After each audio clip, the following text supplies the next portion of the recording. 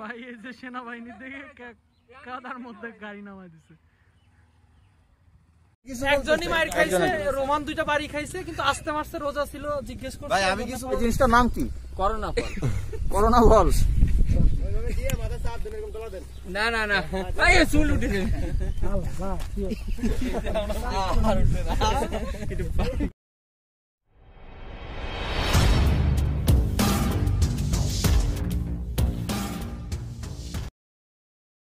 যারা আমার চ্যানেলে নতুন তারা অবশ্যই আমার চ্যানেলটি সাবস্ক্রাইব করবেন এবং বেল বাটনে ক্লিক করে দিবেন যেন পরবর্তী সব ভিডিও সবার আগে আপনার কাছে পৌঁছে যায়। যাবো বালিয়াকান্দি, যাবো কক্সবাজার। বৃষ্টি, পুরো রাস্তা ভিজে গেছে বৃষ্টিতে। এখন সবাই বের হওয়ার জন্য চেষ্টা করছিলাম, এতক্ষণ বৃষ্টিতে আটকা ছিলাম সবাই, প্রায় 1-1.5 ঘন্টা। এখানে 3টা বাইক যাচ্ছি আমরা। হাই ফ্রেন্ডস, আসসালামু আলাইকুম, ওয়েলকাম টু রোমান ব্লগ। আশা করি সবাই ভালো আছেন। আজকে আমরা যাচ্ছি বারেগ্রাম অথবা বালিয়াকান্দি। সো সামনের কী অবস্থা সেটার উপরে আমরা ডিসিশন নিব যে আসলে কোথায় যাওয়া যায়।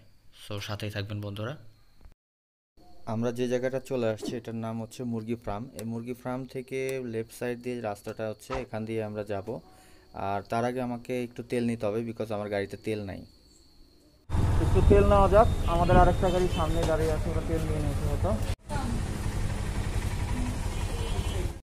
আজকে সকাল থেকে রাজবাড়ির আকাশটা মেঘলা এবং বৃষ্টি হচ্ছে। আমার সাথে যারা আছে তারা সবাই আমার খুবই ক্লোজ ছোট ভাই।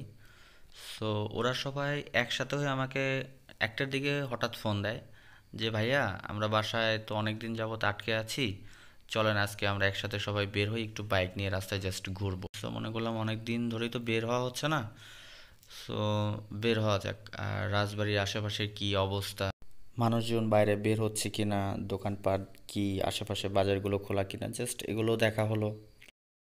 যদিও আমরা নিজেরাই বের হয়েছি, এই জন্য সবার কাছে আগেই সরি বলে নিচ্ছি, কারণ এই টাইমটা বাসায় থাকাটাই বেটার। অ্যান্ড সবাই বাসায় থাকবেন, দেশের অবস্থা খুবই খারাপ। আর আমরা যাচ্ছি 3টা বাইক নিয়ে। আর আমরা আসলে শিওর নয় যে আমরা কোথায় যাব, সেটা বারেগ্রামও হতে পারে অথবা বালিয়াকান্দিও যেতে পারি। সো এটা নির্ভর করছে আকাশের কি অবস্থা সেটার উপরে ডিপেন্ডেড করছে। আকাশটা খুবই সুন্দর, ওয়েদারটা খুবই সুন্দর, বাট বৃষ্টি হচ্ছে।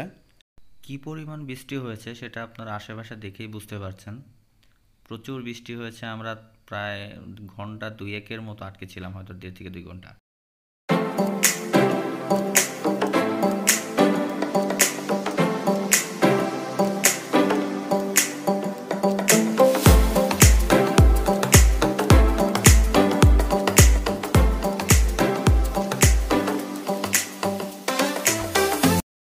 সো বন্ধুরা, মাত্র একটি অনাকাঙ্ক্ষিত সিচুয়েশনের সম্মুখীন হয়ে আমরা, যেটার জন্য আমরা প্রস্তুত ছিলাম না কেউ। তো 2টা সেনাবাহিনী গাড়ি চলে আসে সামনে মাটিপাড়া বাজারে। তো ওরা সামনে একটু স্কোপ পেয়েছিল, রাইট সাইড দিয়ে ঢুকে যায়, বাট আমি ওদের একটু পিছনে ছিলাম। আমার গাড়িটা সেনাবাহিনীর সামনে, প্রায় সামনাসামনি ছিল। তো আমি কোনো উপায় না পেয়ে বাম সাইড দিয়ে কাদার ভিতর দিয়ে নামিয়ে দিয়েছি। তো নামাই দেওয়ার পর ওরা তো ডাইন সাইড দিয়ে চলে গেছে, ওদের পিছনে সেনাবাহিনী গাড়ি দাঁড়িয়েছিল।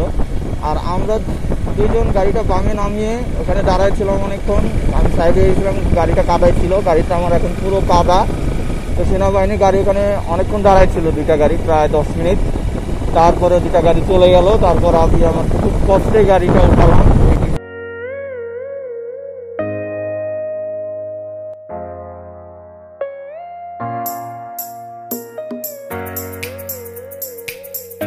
বাইকের পিছনে যাকে দেখতে পাচ্ছেন ওর নামই আমিন, আমার ছোট ভাই। আমার বাইকের সব যত্ন ও করে এবং আমার ব্লগিংয়ের ক্ষেত্রেও প্রচণ্ড হেল্প করে।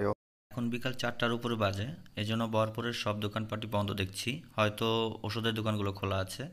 আর আমাদের রাইট সাইডে যে রোডটা চলে গেল সেটা বালিয়াকান্দি চলে গেল, আর আমরা চলে যাচ্ছি বারেগ্রাম। চলুন বারেগ্রাম। বন্ধুরা, আপনারা দেখতে পাচ্ছেন এটা হচ্ছে লিচু বাগান, বাউন্ডারি করে আটকানো। প্রচুর লিচু ধরেছে, হয়তো আপনারা ক্যামেরায় দেখতে পাচ্ছেন না, বাট প্রচুর লিচু।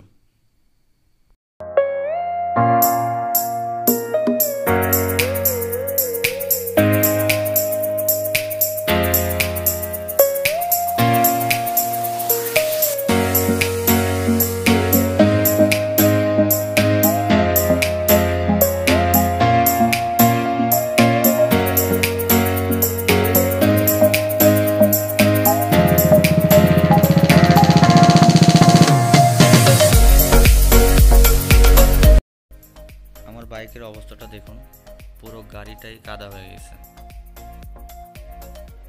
অবশেষে আমরা বারেগ্রাম এসে পৌঁছেছি।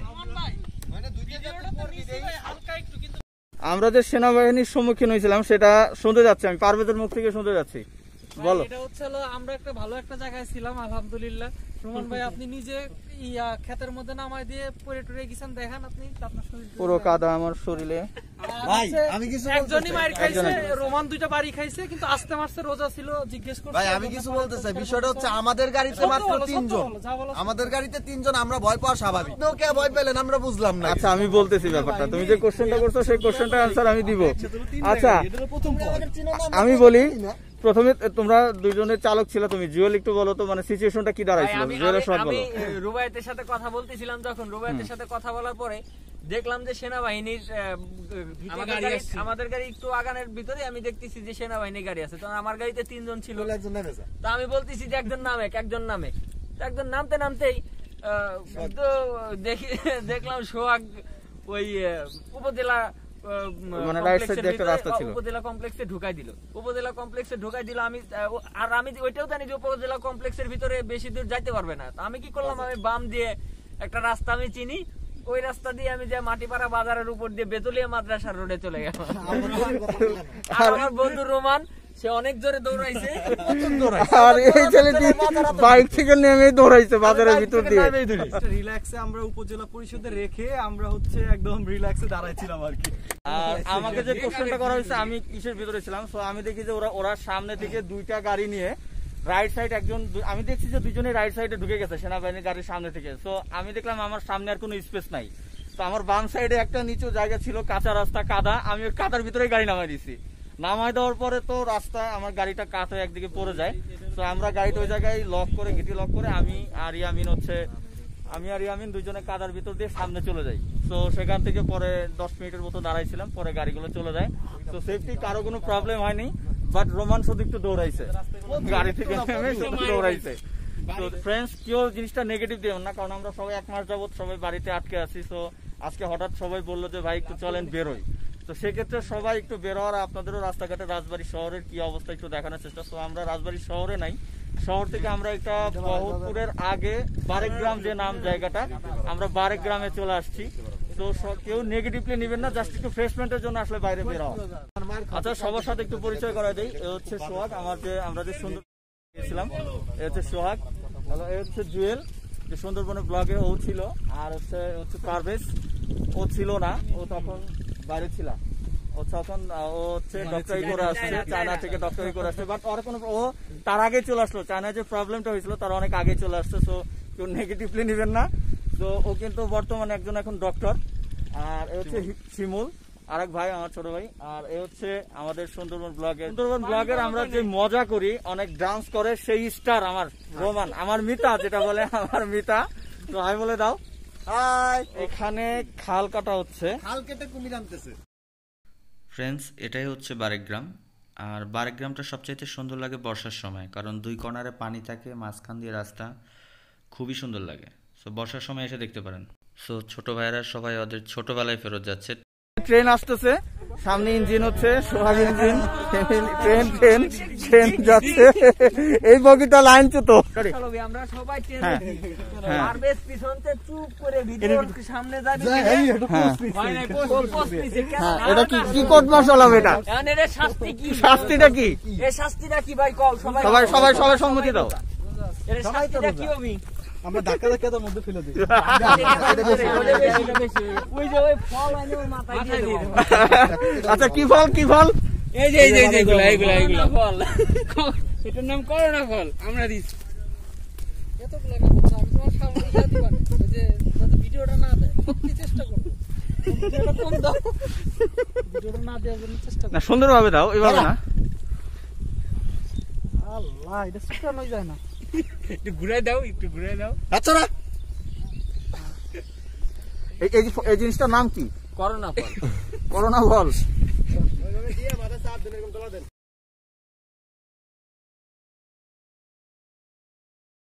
চুল উঠেছে।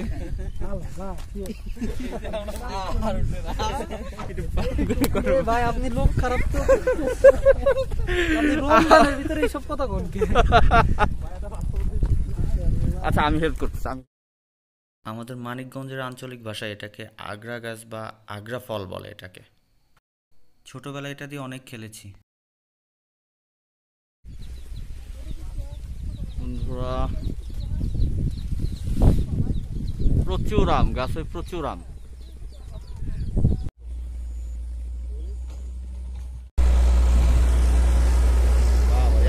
এখানে ভেকু দিয়ে খাল খনন করা হচ্ছে বারেক গ্রামে।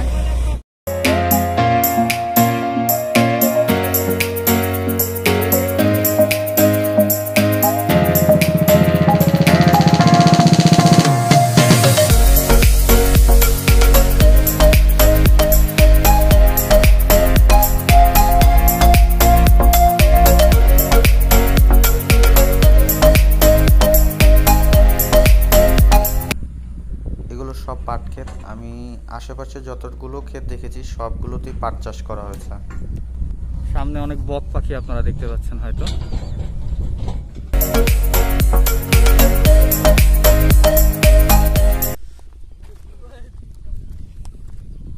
বন্ধুরা আবার বৃষ্টি শুরু, আবারও বৃষ্টি শুরু হয়ে গেছে। এখন বুঝতে পারতেছি না এখান থেকে যদি এভাবে বৃষ্টি হয় যাওয়ার সময় কি না গুড়ি গুড়ি বৃষ্টি হচ্ছে। সবাই আমরা ব্যাক করতেছি, সবাই পিছনে আছে। তো আশা করবো বৃষ্টিটা থেমে যাবে। যদি বৃষ্টি থেমে না যায় তাহলে প্রবলেম।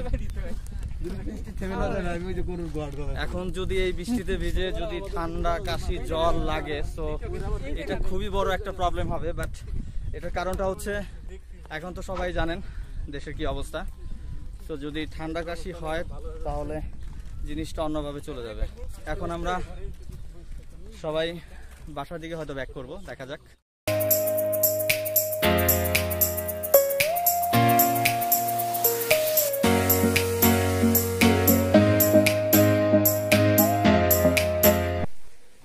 গাছটির অবস্থা দেখুন, একবারে নিচে থেকে উপর পর্যন্ত কাঁঠাল ধরেছে। সো আমি বাইক নিয়ে যাচ্ছিলাম, আমি এখানে ব্রেক দিই এবং আপনাদেরও দেখানোর চেষ্টা করি যে আমি দেখেছি কেন আমার ইউটিউব ফ্যামিলি, আমার ফ্রেন্ডসরা কেন দেখবে না। সো দেখুন।